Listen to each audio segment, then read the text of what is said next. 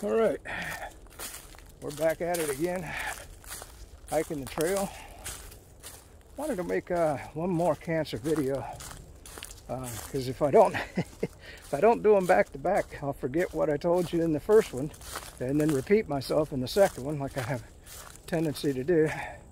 So these are just some other, these are mainly just stories, although you can get some benefit out of it. And I'll tell you let's swing around and get the trail. Here's a huge tip. I'll just get the tips out of the way first, and then I'll just tell the stories. And of course, I got to tie it into a story.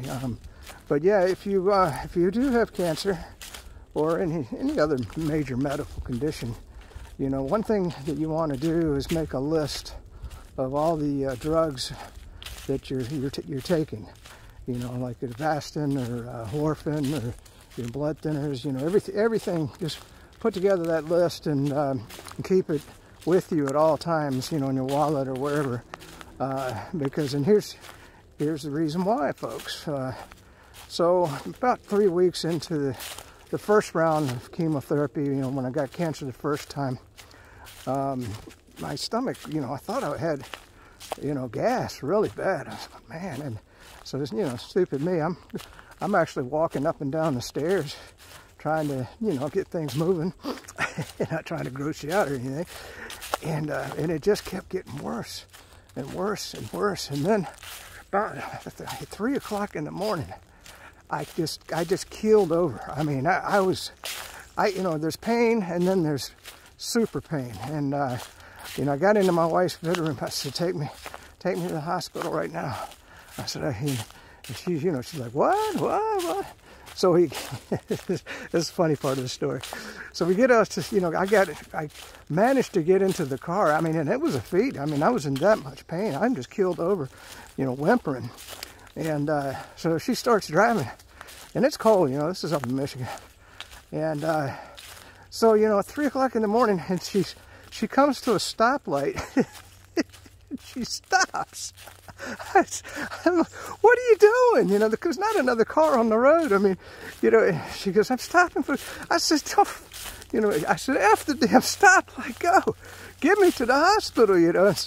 And then she did it again. She stopped at another stoplight. And I was like, oh my God. Anyway, that's the funny part of the story. I mean, if you can just imagine it, you know, here's somebody driving you to the hospital, and hell, I was dying, actually, is what was happening. So we get to the hospital, and I can't hardly get out of the car. And so when I did get out of the car, you know, I might have been able to take, I don't remember if I took a couple steps or not, or if I just crawled into the emergency room. But once I got in there, I mean, I just curled up in a ball and laid on the floor and whimpered, you know. And I remember the emergency room, it was empty. You know, I guess they were all out doing their chores, you know, because it's 3 o'clock in the morning. They're not expecting people to arrive at the emergency room on a cold night, you know, unless it's in an ambulance. And so they, you know, I told my screaming to my wife. Well, I couldn't scream. All I could do is just, you know, find somebody, please, God, find you. You know, so she's running around trying to find somebody. And so finally, you know, they came out and they came over to me. Now, you know, here, I can't even hardly speak. And they're, Mr. Ellis, you know, we need to know what drugs you've been taking, you know, for your cancer. You know, we need to know what drugs you're on. And I couldn't tell them, of course. I didn't even, you know, I mean, I knew a couple of them, but I mean, I didn't have the whole list. I mean, because when you got lymphoma, you know, there's just like 5 or 6, it's a cocktail, you know, of all kinds of different stuff, plus the blood thinners and, you know, everything else. And and I couldn't tell them. And my wife, you know, she had no idea. she should have, you know. And so for a long time, they finally, I assume they got my my oncologist on the phone somehow eventually.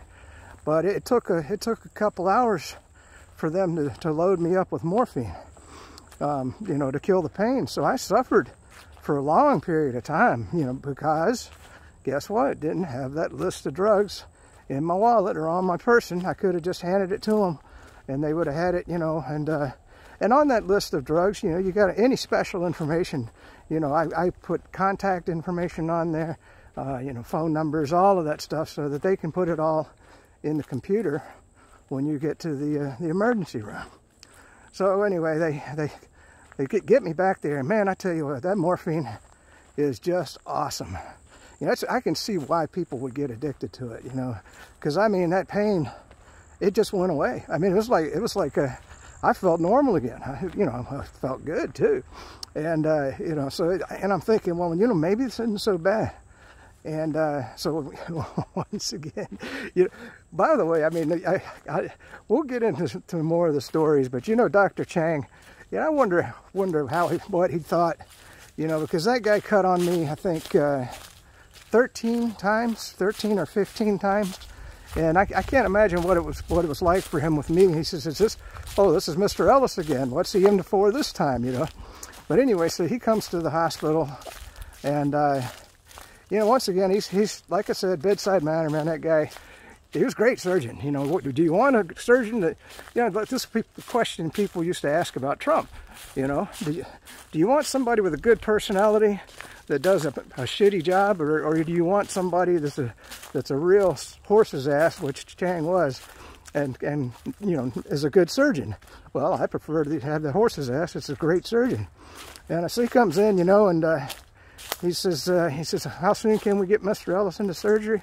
And I'm thinking, you know, I'm feeling pretty good. I'm thinking, well, you know, once again, I'm like, are you sure we got it? And then he comes over, and you know, I guess he thought he was doing me a favor. He says, well, Mr. Ellis, he says, I hate to tell you, but I'm gonna cut you from the belly button down to your groin, and pull out your intestines, and we'll see what's going on. What is that? Too much information? TMI? You know, of course, I'm sitting there blinking my eyes. I probably look like a deer in the headlights. You know, I'm like, holy shit, you know. And so they rushed me on down, and it turns out what had happened was the Avastin had perforated my bowels. And if you want to talk, that's why in the movies, you know, when these guys get stabbed in the stomach, and they're sitting there, you know, and they're toughing it out, you know, and they're going to continue fighting, or they walk for that is such bull crap. I mean, when those intestines are perforated, all of that, you know, all that bile spills off into your cavity. And you want to talk pain. I mean, that is just unbelievable. You know, I've never experienced anything like that. So, short story long, I was in the hospital for, I don't know, 2 or 3 weeks, I think and you know, but another funny story was, they had me, I was sharing a room on that particular time, and this guy was beside me, and you know, because I had to, they were pumping my stomach, you know, and so I didn't have to worry about going to the bathroom that much. But the guy beside me, I noticed he never got out of the bed either. And I'm thinking, man, I wonder when that guy has to go to the bathroom. You know, is he ever going to go to the bathroom? You know, and that was the other thing. They put that tube down my nostril while I was in anesthesia. I mean, so all I had was a sore throat when I woke up. That tube going down your throat into your stomach it's painful. I mean, it's really agitating, and it's hard to sleep with it in and everything, but the morphine, you know, really helped out. And they have it, and that's another stupid thing that they do in the hospital. They give you that little button, you know, push the button when you want more morphine. Well, you'll find yourself ding, ding, ding, ding, ding, ding, ding, ding, every other minute, ding, ding, ding, you know, because you can't get it, and it's regulated anyway, so they might as well just give you the max and say, you know, this is the best we can do for your pain, Mr. Ellis, and you know, if it gets much worse, you know, ring the bell and we'll come back, and maybe, you know, we'll talk to your doctor, and maybe we can up the dosage, you know, limit or whatever. But so that was. But anyway, so the guy's laying there, and I'm thinking, Ed, is he ever going to go to the bathroom? And so the nurse comes back. This is why I could never be a nurse, and this is why you better treat your doggone nurses really, really well, because they do all the work, man. And this is that new bike trail coming across. They're really cutting it in. I would walk it today, but we'll just stick to the Florida trail. But so yeah, I mean, I'm thinking, and she goes, "Oh, Mr. So-and-so, I see you peed all over your bed. Oh my goodness, it's everywhere, you know. And I'm over there just cringing away, going, oh my God, you know. She goes, we're gonna have to clean this up, Mr. So-and-so, you know, that means we're gonna need you to get out of the bed, or whatever it was, or maybe they rolled him into another bed. So, you know, think about that. And so they had to clean that mess up. And who knows whether he pooped in the bed too, you know. Just crazy. So that's a pretty long story to get my message across. So the second time around, 2 weeks, not 2 weeks had gone by, and now my bowels, oh shit, we're all the way to the road. Let's turn around. That's cool. I didn't realize wasn't planning on hiking that far today. So 2 weeks later, my bowels, they obstructed. And that's also very, very painful. Not as much as a perforation. And so now I'm back in the doggone hospital again. And so they basically put me on morphine again, you know. But this time is much less of a dose, because, you know, if you get too many drugs and your painkillers, the bile won't move through your intestines. And so they were just trying to get me on the bare minimum, you know. So I was in pain the whole time. And so they, you know, once again, Chang comes. That guy was something else. He says, yeah. He says, oh, that was the other thing on the first surgery. I forgot about that. And so he, you know, he came in to give me the summary of how the surgery went. He says, well, we got you stitched up, Mr. Ellis. He says, but there's a good possibility that stitching won't hold, and we'll have to put you right back on the operating table again. You know, TMI, you know, I didn't do, but luckily the stitching held and I didn't have to go for that. But the second time I'm in, you know, he comes in and he's like, how's Mr. Ellis doing? And to kind of, like you said, he'd hardly ever talk to me except when he wanted to torture me, you know. And so he says, yeah, he says, we'll give that obstruction a day or two, Mr. Ellis, and if it doesn't move through, he says, I'm going to have to cut you open again.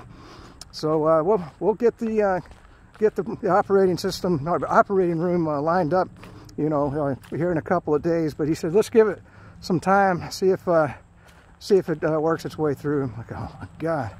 Well, anyway, obviously it did, and you know, I'm not trying to gross you out, but that was one monster of a poop one. But the thing was, the nurse, she thought they wanted a poop sample, and they made me poop into a doggone bucket. And I mean, of course you're going to look at it like, oh my God, look at that thing. It was green, you know. I mean, oh man. And so anyway, but I can imagine the nurse that had to come in and you know, take that bucket, or maybe I assume they just dumped it out somewhere. But then you got to clean it. Somebody's got to clean it. So man, I tell you, that is a rough job. Yeah, I could just bounce around from story to story here. I guess the next funny story was when I had cancer the second time. Now, you know, I was doing this, it's really called a stem cell transplant. And what they want to do is they want to harvest your stem cells, and then they give them back to you. Actually, there's a couple of good stories with this. And so what they do to get your body to generate more stem cells, that's, you know, what the bone marrow creates, and I think it's called Neupogen, or I can't remember, but anyway, it was this you had to give yourself it was four shots a day. And I'm going to tell you, that vial, that thing was like that big around, about that long.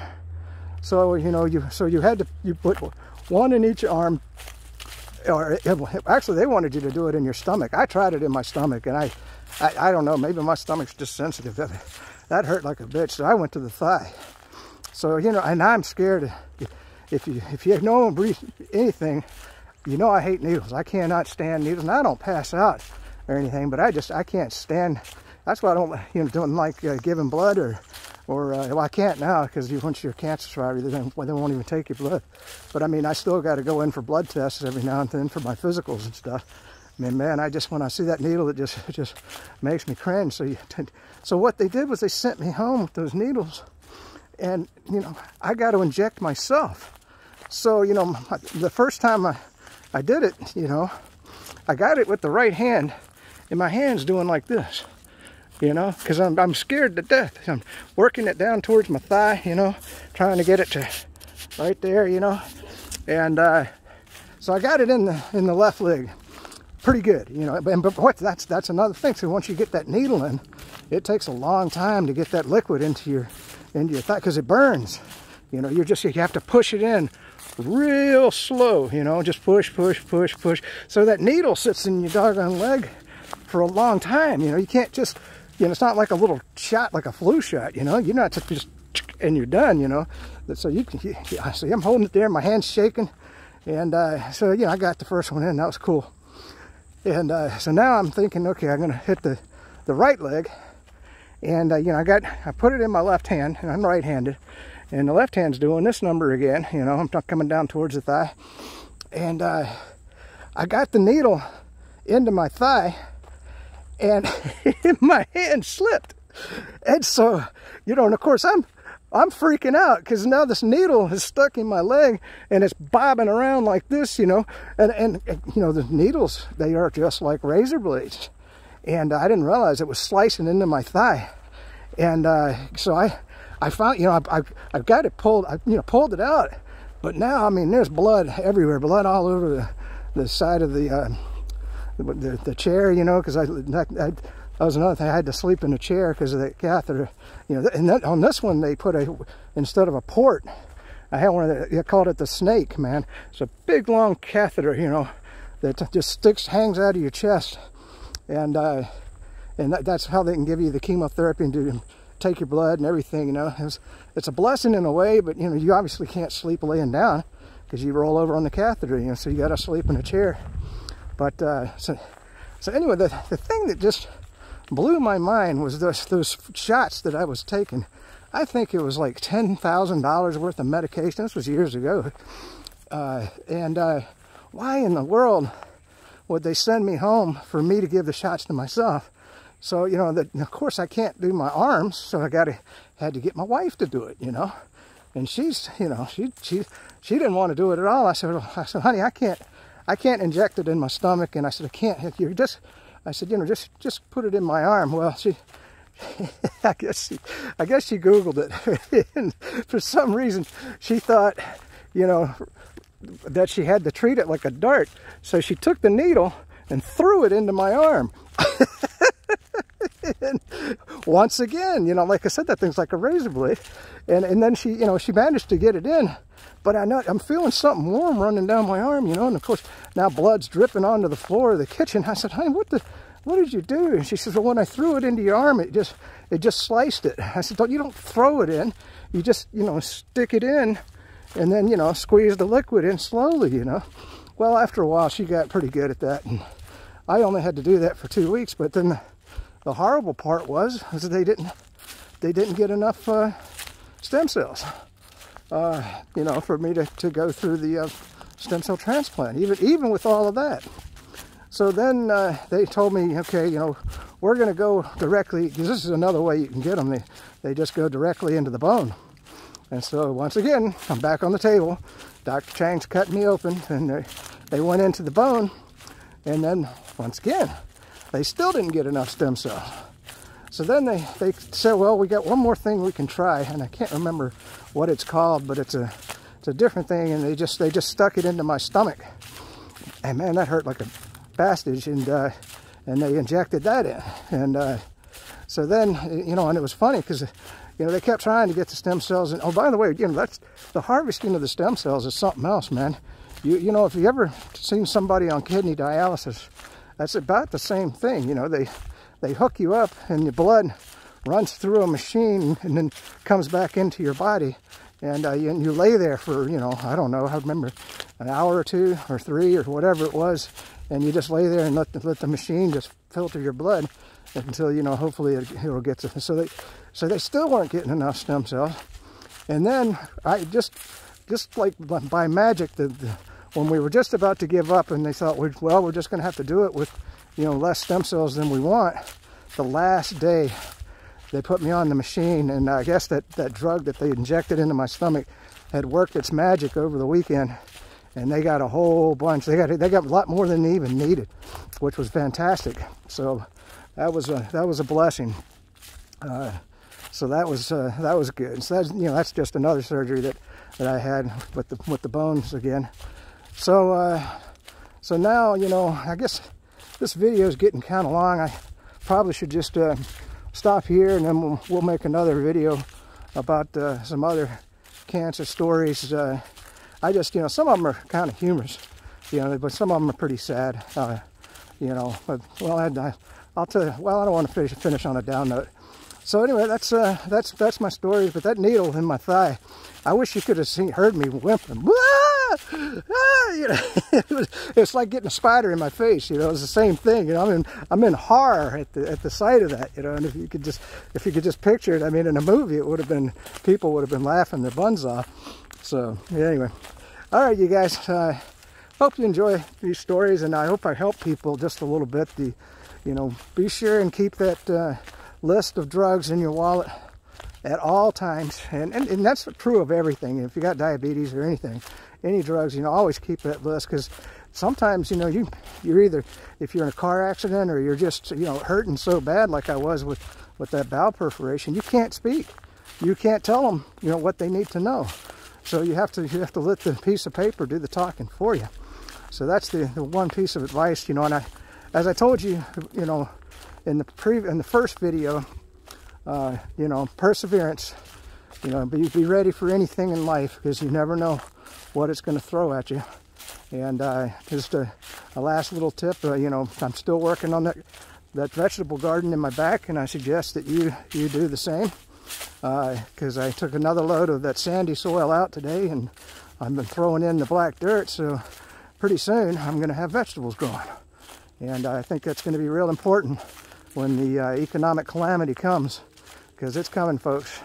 You know, no way you print another $2 trillion and inflation doesn't happen, and the stock market crashes. You know, so it's right around the corner. I think it's getting closer every day. All right, peace out.